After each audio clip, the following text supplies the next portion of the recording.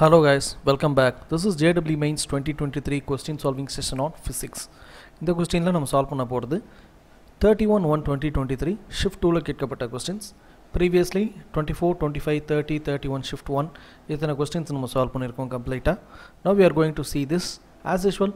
Our inquiry form is given in the description box. தேவைப்படுச்சுனா use பண்ணிக்கங்க. Please support us by liking this content, sharing this content, putting comments in the comments box. Subscribe பண்ணாதவங்க கொஞ்சம் subscribe பண்ணி வச்சுங்க. உங்க friends and family க்கு share பண்ணுங்க என்பதை சொல்லி வீடியோக்குள்ள போலாம். So moving with the problem, it is coming under unit number 23 and unit number 2. ரெண்டுத்தையும் பேஸ் பண்ணி வரும். So unit number 1 தான் physical world கூட நம்ம எடுத்துக்கலாம் because UV raysங்கிறது எந்த ட்ரீட்மென்ட் infrared எதுக்கு யூஸ் பண்ணுவாங்க, X-ray எதுக்கு, microwave எதுக்கு அப்படிங்கிறது. UV rays are usually used for eye surgery. Infrared raysங்கிறது physiotherapy, IR lamps னு சொல்லுவாங்க. அந்த lamps வச்சு நமக்கு ஹீட் இருக்கக்கூடிய இடத்துல அந்த ட்ரீட்மென்ட் கொடுப்பாங்க. X-rays for cancer. Okay, next microwaves for navigation. So microwaves sonar, அப்புறம் அந்த லைட் வேவ்ஸ் இந்த மாதிரி விஷயங்கள்லாம் இருக்கும் ரேஸ் மூலமா. ஸோ அதெல்லாம் மைக்ரோவேவ்ஸில் பயன்படும் அப்படிங்கிறதையும் பார்க்குறோம். So it is coming under unit number 1 R unit number 23 அப்படிங்கிறத பார்க்கலாம். The next problem based on unit number 12 thermodynamics. During an adiabatic process performed on diatomic gases of 725 joule of work is done. Work is done on the gas. அது கரெக்டாக ஞாபகம் வச்சுக்கணும். by இல்லை on. Okay, the change in internal energy of the gas is equal to what? Internal energy na del U. So Q equal to del U plus W. Q is always 0 for adiabatic process. இப்போ del U minus W equal to 0. Del U which is equal to இந்த இடத்துல ப்ளஸ்ங்கிறதுக்கு பதிலாக என்ன பண்ணியிருக்கோம், மைனஸ்னு கொடுத்துருக்கோம். ஏன்னா work is done. Work டன்னு சொல்லும்போது மைனஸில் வரும், மைனஸ் இங்கே போகும்போது ப்ளஸ் ஆகும், which is equal to 725 joule. ஒருவேளை இங்கே மைனஸ் 725 ஜூல் அப்படிங்கிற ஒரு ஆப்ஷன் இருந்துச்சுன்னா நீங்கள் சூஸ் பண்ணுறதுக்கான வாய்ப்புகள் அதிகம். ஏன்னா del U plus W which is equal to 0, del U which is equal to minus டபிள்யூங்கிற பேராமீட்டரில் போச்சுன்னா minus 725 will be the option. But அவங்க என்ன கொண்டிருக்காங்க, work done on the case. ஆன்னு சொல்லும்போது ஒர்க் என்ன ஆகுதுன்னா இங்கே negative, work done by the கேஸ்னு சொல்லும்போது ப்ளஸ் அப்படிங்கிறதுல போகும். சரிங்களா? So plus minus very very important. You have to take a close look. The next problem based on projectile motion. Two balls are projected with equal speed 40 meter per second, one at angle of 30 degree and another at 60 degree. So find the ratio of maximum heights h1 divided by h2 of both the balls. அப்போ ஹெச்சோட formula u square sin square theta by 2g இல்லைங்களா? So அந்த order படி u ஸ்கொயருங்கிறது u1 u2 ரெண்டுமே 40 தான். ஜியோட value ஜி2ஓட value ரெண்டுமே 10 தான். இங்கே டீட்டாவோட values மட்டும் மாறும். இங்கே sin 30, இங்கே sin 60 போட்டிங்கன்னா 1/4, இங்கே 3/4. ஏன்னா sin 30ங்கிறது 1/2, ஸ்கொயர் பண்ணும்போது 1/4 ஆகுது. sin 60ங்கிறது √3/2, இதை மல்டிப்ளை பண்ணும்போது ஸ்கொயர் பண்ணும்போது 3/4 ஆக மாறுது. ஸோ அது ரேஷியோ இஸ் 1:3 அப்படிங்கிறத பார்க்குறோம். அதே நேரத்தில் இப்போ நான் உங்களுக்கு இந்த சம் முடியும் போதே உங்களுக்கு சொல்கிறேன், ப்ரொஜெக்டைல் மோஷனை ஃபாலோ பண்ணுறது 30 தான். ஏன்னா மோர் தென் 45 டிகிரிக்கு போயிடுச்சு அப்படின்னாலே there will be no projectile motion. ப்ரொஜெக்டைலில் அந்த வேல்யூ இருக்கவே இருக்காது. இட் வில் பி கம்மிங், அது என்ன சொல்கிறது, அதிகமாக தான் போகும். So you have to choose. உங்களுக்கு அது டவுட்டாக இருக்குன்னா ரேஞ்சோட ஃபார்முலாவில் அதை அப்ளை பண்ணி பாருங்கள். ஆர் அட் 30 டிகிரியோட ரேஞ்ச் எவ்வளோன்னு பாருங்கள், ஆர் அட் 60 டிகிரிஸ் எவ்வளோன்னு பாருங்கள். 30யை விட லெஸர் தென்னாக தான் இருக்கும். என்ன காரணம்னா உங்களுக்கு நல்ல ரேஞ்ச், நல்ல ஃப்ளைட், நல்ல மேக்ஸிமம் ஹைட், நல்ல மேக்ஸிமம் ரேஞ்ச் வேணுன்னா 45 டிகிரி இருக்கணும். அதுக்கு மேலே போச்சுன்னா ப்ரொஜெக்டைல் மோஷன் கிடைக்கவே கிடைக்காது அப்படிங்கிறத உங்களுக்கு நான் இதோட கையோட அப்படியே வீட்டில் explain. Okay, the next problem based on unit number 6 work power energy. A ball of mass 1 kg is hanging from 1 meter long inextensible string which can withstand maximum tension T 400 Newton. இது length கொடுத்துருக்கு, m கொடுத்துருக்கு. Find the maximum speed that should be given to the ball. So இதோட direction நமக்கு இங்கே கொடுக்கப்பட்டாச்சு. யூங்கிற இந்த டேரக்ஷனில் தான் போயிட்டுருக்கு. Wait always going downward, tension always இந்த பக்கம் தான் இருக்கும். So T minus W which is equal to m into A because acceleration is going bottom. Okay, ஏன்னா நீங்கள் ஸ்பீடு வெலாசிட்டி கண்டுபிடிக்கணுன்னா அந்த இடத்துல உங்களுக்கு ஆக்சலரேஷன் தேவை. ஸோ அதன் பேஸில் m into A. Okay, it's going downward. So T which is equal to W plus M into Aங்கிறது V square by R. So mg plus mv square divided by R. This R is nothing but your length. இந்த லென்த்தும் ஏன்னா இது சுத்த போகிறது என்ன ஆகுது அப்படின்னு கேட்டிங்கன்னா it's like a circle இல்லையா? ஸோ அந்த லென்த்து தான் ரேடியஸ் அப்படிங்கிற பேராமீட்டரில் mv ஸ்கொயர் பை எல்ன்னு போடுறோம். வேல்யூஸ் எல்லாத்தையும் சப்ஸ்டியூட் பண்ணும்போது V ஸ்கொயரோட வேல்யூ 390, ரூட் எடுத்திங்கன்னா ஸ்கொயர் ரூட் ஆஃப் 390 அப்படிங்கிற வேல்யூஸ் உங்களுக்கு கிடைக்கும். ஸோ இந்த மாதிரி நமக்கு ஒவ்வொரு ப்ராப்ளம்ஸ் வர்றதுக்கான வாய்ப்புகள் இருக்குது. ஸோ ப்ளீஸ் இது கொஞ்சம் ரேர் தான், ஏன்னா இந்த மாதிரி கொஸ்டின்ஸுங்கிறது டேரெக்டாக நம்ம அப்ளை பண்ணுற மாதிரி இருக்கும். பட் இருந்தாலும் உங்களுக்கு தேவைப்படுமேன்னு சால்வ் பண்ணியிருக்கோம். லைக்வைஸ் யூனிட்ஸ் அண்ட் டைமென்ஷன் ப்ராப்ளம்ஸுங்கிறது எப்படி பார்த்தாலும் வந்துடுது. டார்க்கோட unit Newton metre, ஸ்ட்ரெஸ்ஸோட unit Newton per metre square, pressure கிரேடியன்ட்னா Newton per metre cube, angular momentum kilogram metre square per second, ஏன்னா M into we into R, kilogram metre square per second. இந்த values எல்லாத்தையும் போட்டிங்கன்னா ml square D power minus 2, ml power minus 1 D power minus 2, ml power minus 2 D power minus 2, ml power 2 D power minus 1. இதுக்கெல்லாம் நம்ம ரொம்ப time எடுக்கவே கூடாது. எவ்வளோ குயிக்காக முடிக்கணுமோ அவ்வளோ குயிக்காக முடிக்கணும். பிகாஸ் தட் மச் இது அவ்வளோ இம்பார்ட்டண்ட்டான, அதே நேரத்தில் வந்தே ஆகும். But it is very very easy one அப்படிங்கிறதையும் please keep that in mind. Another problem based on projectile motion. Projectile 1 is thrown at angle 60 degree with the horizontal speed order value u1 order value, theta 1 order value. Projectile 2 is thrown with same speed. Appo u1 which is equal to u2 for same range as projectile 1. Appo r1 equal to r2 but at different angle. Different angle na appo theta 1 vera theta 2 vera. So sum of the maximum heights achieved by the two projectiles. Appo h1 plus h2 value நம்ம கண்டுபிடிக்கணும். For that we need h நாலும் u square sin square theta divided by 2g. அப்போ நமக்கு theta ஓட value தெரிஞ்சாகணும் இல்லையா. For theta 1க்கு நமக்கு value தெரியும், பட் theta 2 கண்டுபிடிக்கணும் இல்லையா. So how will you solve theta 1? நமக்கு கொஸ்டின்லேயே கொடுத்துருக்கிற இந்த கீவேர்டு தான் வச்சுக்கணும். Same range as projectile r1 equal to r2 u square sin 2 theta divided by g which is equal to u square sin 2 theta divided by g. u square g cancels. Sin 2 theta na sin 2 times of 160 அது 0.866. இங்கே sin 2 theta.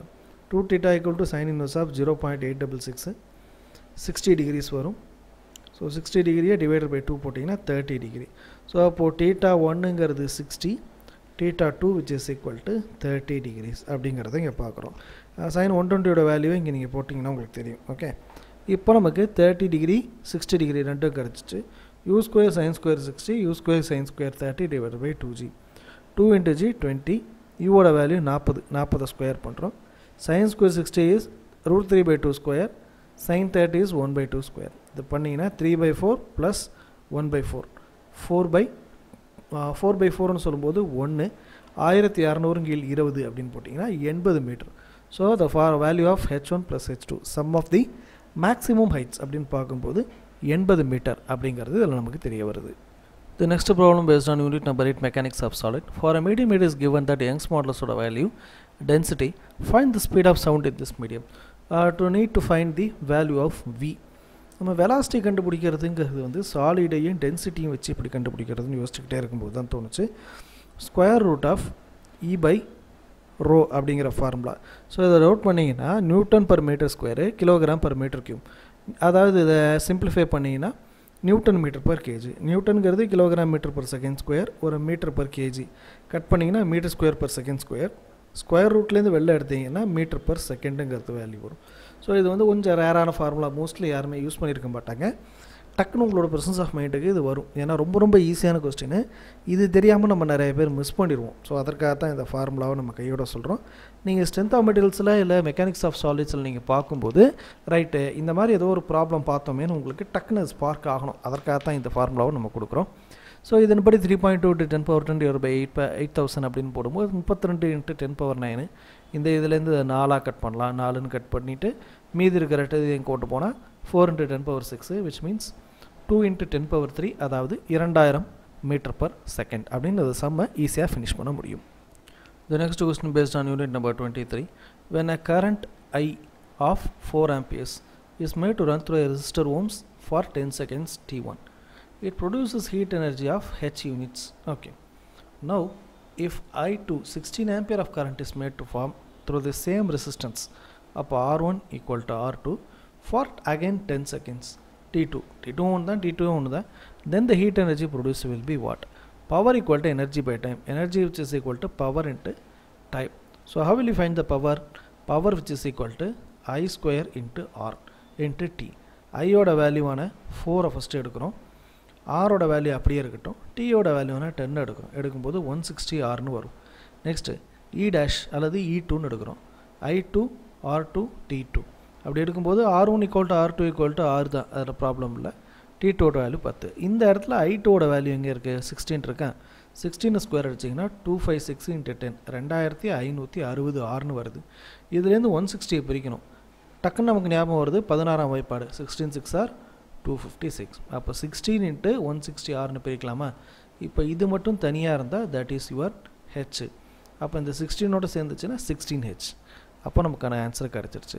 இந்த ஹெச்ங்கிறது எப்படி வந்துச்சு? Because it produce heat energy. அந்த ஈயோட வேல்யூங்கிறது ஹெச்னா அப்போது 16 into 160ங்கிறது 16 times of H அப்படின்னு நம்ம எடுக்கலாமா? So the final answer is 16H அப்படின்னு நம்ம இந்த சம்மை கம்ப்ளீட் பண்ணுறோம். The next problem from unit number 22.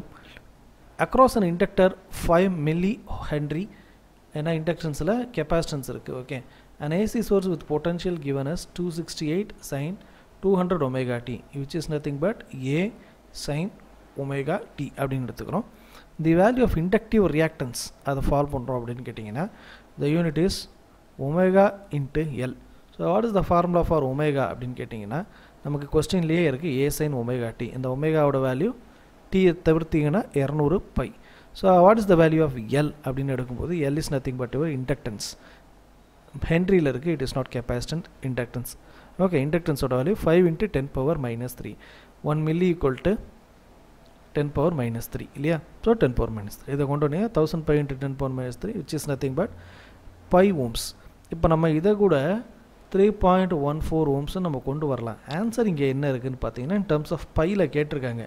அந்த காரணத்தினால தான் இப்போ நம்ம என்ன பண்ணுறோம், 1000 into பைன்னு வரும்போது 3140 into 10 power minus 3 அப்படின்னு போட்டு 3.14 அப்படின்னு நம்ம ப்ராப்பராக இதை கொண்டு போகலாம். நமக்கான ஆன்சர் இன் டர்ம்ஸ் ஆஃப் பையில் இருக்கிறனால பையை மட்டும் தனியாக வச்சா இங்கே 1000 இங்கே 10 power 3 ரெண்டுத்தையும் கட் பண்ணிடலாமா? 1 வருமா? அப்போ வெறும்னா answer is 5 ohms. So we have option number 4 5 ohms அப்படிங்கிறத நம்ம சூஸ் பண்ணிக்கலாம். The next problem from unit number 22. In a series RLC circuit, R oda value XL, XC oda value. If the source of the voltage ன்னு சொல்லும்போது V0 cos omega t அப்படிங்கிற value, இதில் peak current தேவை. Peak current it is not I0 கண்டுபிடிச்சா போதும். I0 which is equal to V0 by R. So V0 ஓட value 2500 தெரியும். R கண்டுபிடிக்கிறதுக்கு we need 3 ரெசிஸ்டன்ஸ் இருக்குது, 80 இருக்குது, 100 இருக்குது, 40 இருக்குது. Impedance equal to square root of R square plus XL minus XC. 100 minus 40 னா 60 square plus 80 square னு போடும்போது 100 0000 100 அப்போ 100 அப்படின்னு வரும். இந்த 100 ஓட வேல்யூ 2500 100ன்னு போட்டிங்கன்னா ஐயோட வேல்யூ 25 ஆம்பியர்னு வரும். ஒருவேளை அவங்க RMS கேட்டிருந்தாங்க அப்படின்னா you have to find I0 divided by square root of 2 which means 25 divided by square root of 2ங்கிற value தான் நம்ம சூஸ் பண்ணியிருக்கணும். இதில் கொஸ்டின் வேலை என்ன, ஆப்ஷன் இல்லாத கொஸ்டின் டேரெக்டாக சால்வ் பண்ணுற ரைடர் கொஸ்டினாக இருக்குது. ரைடர் கொஸ்டினில் அவங்க என்ன கொடுத்துருக்காங்கிறத நீங்கள் வாட்ச் பண்ணுறது ரொம்ப மேண்டேட்.